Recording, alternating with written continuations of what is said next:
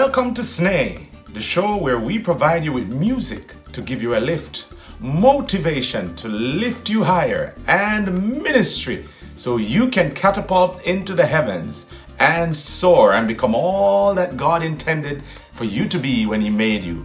I am your host, Dr. Jermaine Gordon, and we have a very exciting show lined up for you today. Motivation is something we need every day of our lives, and we have a very powerful motivation by someone who is in the theaters, he's in the cinemas, and he's one of our own. Enjoy.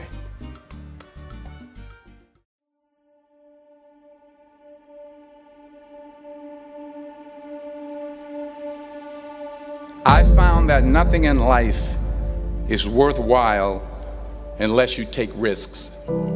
Nothing. Nelson Mandela said, "There is no passion to be found playing small and settling for a life that's less than the one you're capable of living." Now, I'm sure in your experiences in school and applying to college and picking your major and deciding what you want to do with life, I'm sure people have told you to make sure you have something to fall back on. Make sure you got something to fall back on, honey. But I never understood that concept, having something to fall back on. If I'm going to fall, I don't want to fall back on anything. I want to fall forward. I figure at least this way I'll see what I'm going to hit.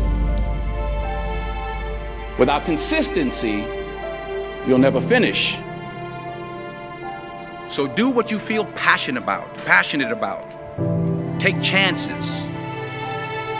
Don't be afraid to fail. There's an old IQ test, was 9 dots, and you had to draw 5 lines with a pencil within these 9 dots without lifting the pencil.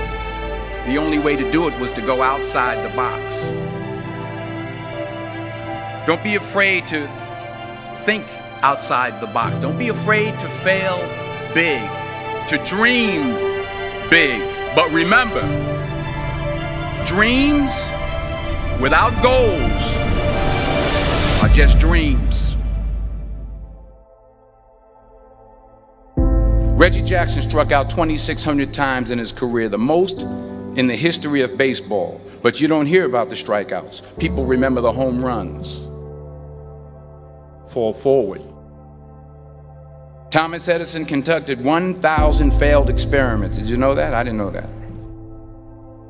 Because the 1,001st was the light bulb. Fall forward. Every failed experiment is one step closer to success. You've got to take risks, and I'm sure you've probably heard that before, but I want to talk to you about why that's so important.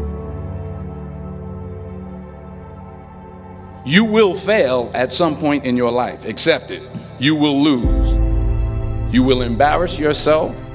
You will suck at something. There's no doubt about it. And I know that's probably not a traditional message for a graduation ceremony, but hey, I'm telling you, embrace it, because it's inevitable.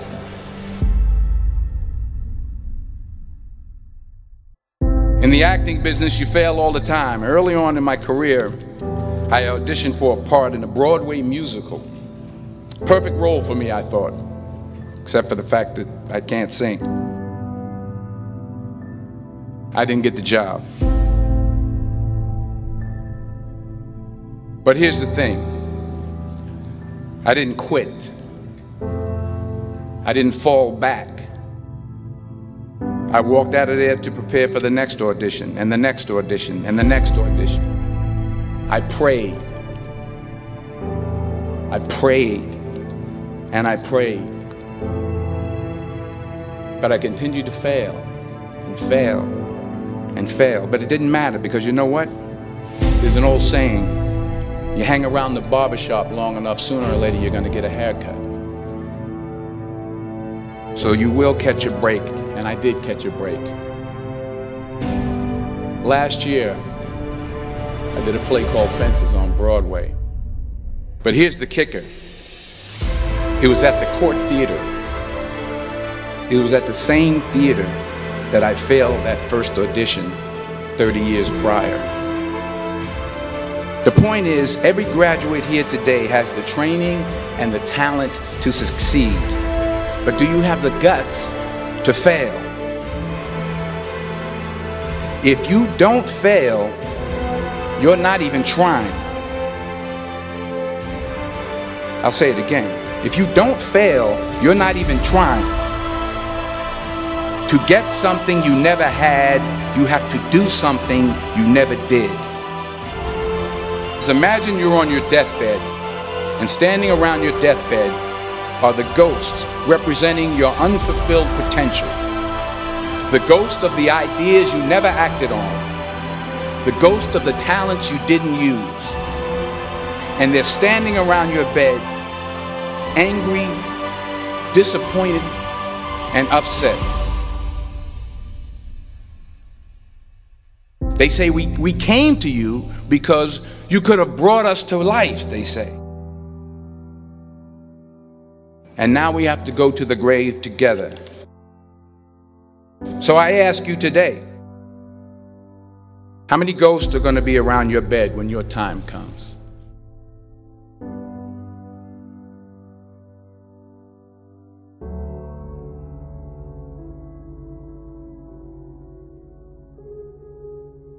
I just got back from South Africa. It's a beautiful country, but there are places there with terrible poverty that need help. And Africa is just the tip of the iceberg. The Middle East needs your help. Japan needs your help. Alabama needs your help. Tennessee needs your help. Louisiana needs your help. Philadelphia needs your help. The world needs a lot, and we need it from you. We really do. We need it from you young people. I mean, I'm not speaking for the rest of us up here, but I know I'm getting a little grayer. We need it from you, the young people, because remember this. You got to get out there. You got to give it everything you got, whether it's your time, your talent, your prayers, or your treasures. What are you going to do with what you have? I'm not talking about how much you have. Some of you are business majors, some of you are theologians, nurses, sociologists. Some of you have money, some of you have patience, some of you have kindness, some of you have love, some of you have the gift of long suffering. Whatever it is, whatever your gift is, what are you going to do with what you have? All right, now here's my last point about failure. Sometimes it's the best way to figure out where you're going. Your life will never be a straight path. I began at Fordham University as a pre-med student. I took a course called cardiac morphogenesis. I couldn't read it, I couldn't say it, I sure couldn't pass it. So then I decided to go into pre-law, then journalism. And with no academic focus, my grades took off in their own direction. I was a 1.8 GPA. And the university very politely suggested that it might be better to take some time off. I was 20 years old. I was at my lowest point. And then one day, and I remember the exact day, March 27th, 1975, I was helping my mother in her beauty shop. My mother owned a beauty shop up in Mount Vernon. And there was this older woman who was considered one of the elders in the town. And I didn't know her personally, but I was looking in the mirror, and every time I looked at the mirror, I could see her behind me, and she was staring at me. She just kept looking at me. Every time I looked at her, she kept giving me these strange looks. So she finally took the dryer off her head and she said something I'll never forget. She said, "Young boy, I have a prophecy, a spiritual prophecy." She said, "You are going to travel the world and speak to millions of people." And in the years that followed, just as that woman prophesied, I have traveled the world and I have spoken to millions of people through my movies. Millions who up till this day couldn't see me, who up till this day I couldn't see while I was talking to them, and they couldn't see me, they could only see the movie. They couldn't see the real me. But I see you today, and I'm encouraged by what I see. And I'm strengthened by what I see. Because taking risk is not just about going for a job. It's also about knowing what you know and what you don't know. It's about being open to people and to ideas. The chances you take, the people you meet, the people you love, the faith that you have, that's what's going to define you. Never be discouraged. Never hold back. Give everything you got. And when you fall throughout life, remember this: fall forward.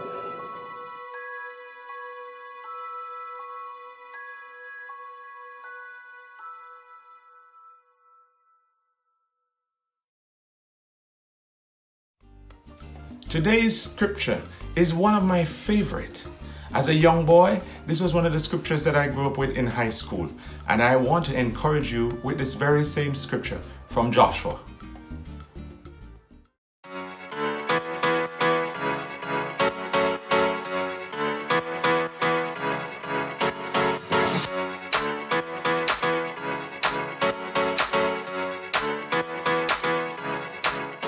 Joshua 1 from verse 6 to 7. Be strong and courageous, for you are the one who will lead these people to possess all the land I swore to their ancestors I would give them. Be strong and very courageous. Be careful to obey all the instructions Moses gave you. Do not deviate from them, turning either to the right or to the left. Then you will be successful in everything you do.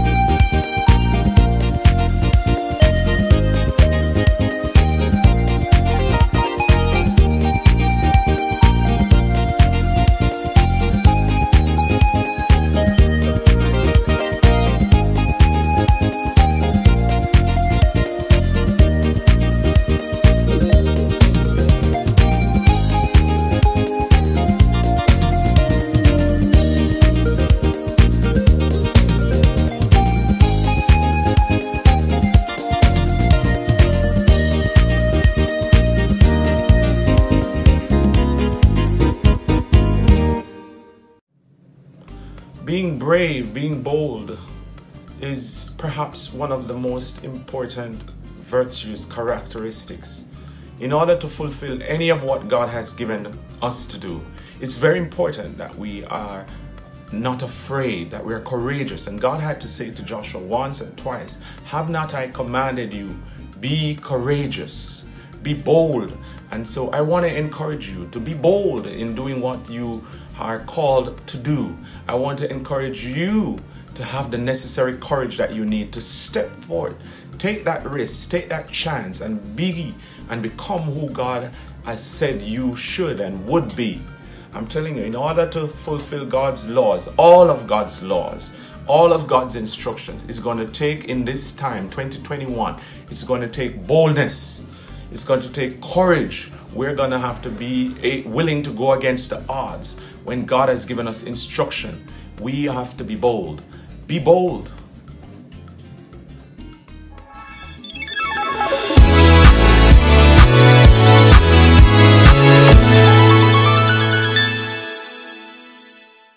While I was growing up, at age 4, I recall playing pots and pans and the dishes, use whatever I could find to hit with a spoon as a little boy.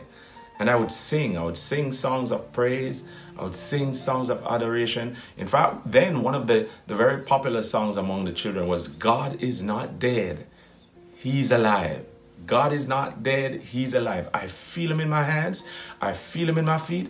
I feel Him all over me. And so as a young boy, I would sing. I would make noise. As David says, make a joyful noise unto the Lord. And I'm telling you that some parents can barely stand that kind of noise in the house. And I had my fair share of challenge with my father, because he would get mad in the house, and he would throw the stuff out, you know, saying, I'm making too much noise. And no doubt, maybe where you are, you have children and they love to sing, and it seems like noise, but it's really the praise of God coming out of their bellies, according to Psalm. And at age 9, I finally started playing a drum set, or what we call a trap set, at a church close by. That was my first official playing of a drum set. And today my father asked, do you have any new music? And so I want to say to you, if you don't have someone in your corner, if you perhaps feel as if no one is there to support you where you are right now, I want to encourage you. I want to say to you, keep going, become excellent at what you're doing. And God is going to send you your support. God is going to send you your partner. Those who will lift you up in prayer. Those who will stand beside you. And I want to tell you, it has happened to me, and God surely is helping me and moving me into a better place. And I want to say to you as well that God will do it just the same. Just the same. And we do need encouragement, we do need guidance, and we do need support as creative persons. And I want to encourage you, I want to support you, and I want to guide you with the word of God, that even if where you are seems dark and it seems alone, I want to encourage you to keep pressing, keep rehearsing, keep practicing, keep doing the hard works, keep hitting the late night, because it will be worth it in the end. I'm telling you, I just released my second project in 10 years. I've just released my second project. The first project that created 3 hit songs, one of which has over 7 million views today. And I want to say to you, I don't really believe that I have reached where I want to be, but I'm on a good path. And I want to encourage you that you too can be on a good path. Continue to hold your head high. Continue to believe in your dreams. Continue to believe in what God has deposited in your heart. And I want to encourage the parents today that if your children are singing, encourage them. Encourage them to sing. Encourage them to make a joyful noise. I know it might not sound as pleasing as you want to, but we're starting something that could become an instrument, a tool that will change the world. David was in the back. He was in the back caring for the sheep. He was taking care of the sheep, and out of spending time and mastering his craft, he was ultimately called by the king to serve before the King. And I want to say to you, wherever you are, if you're in the backstage, the background, and no one seems to notice you, keep pressing, keep doing it. Bring your craft or your art to a perfection, to a certain level that God will recognize you and promote you. I bless you today. I thank you, and I hope you enjoyed today's show. It has truly been a blessing to me, and I hope it has been a blessing to you. Share this with someone and encourage them to come and watch. See you next week, same time, same place. I am your host, Dr. Jermaine Gordon, SNAY. Walk in faith and walk with excellence.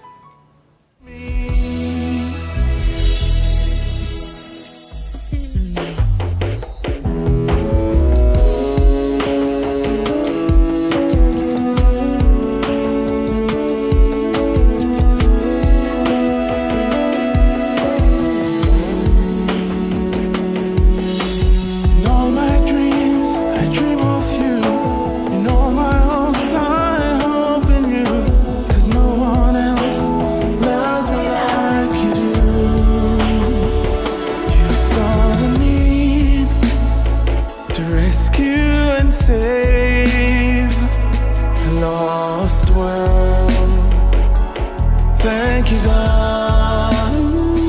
You saw the need to rescue and save a lost world. Thank you, God. Dress me up so I can be with you.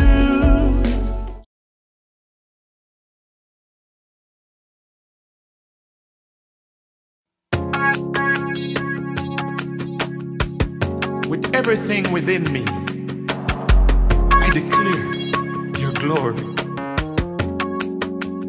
You are God, holy and righteous. You are God. You are God.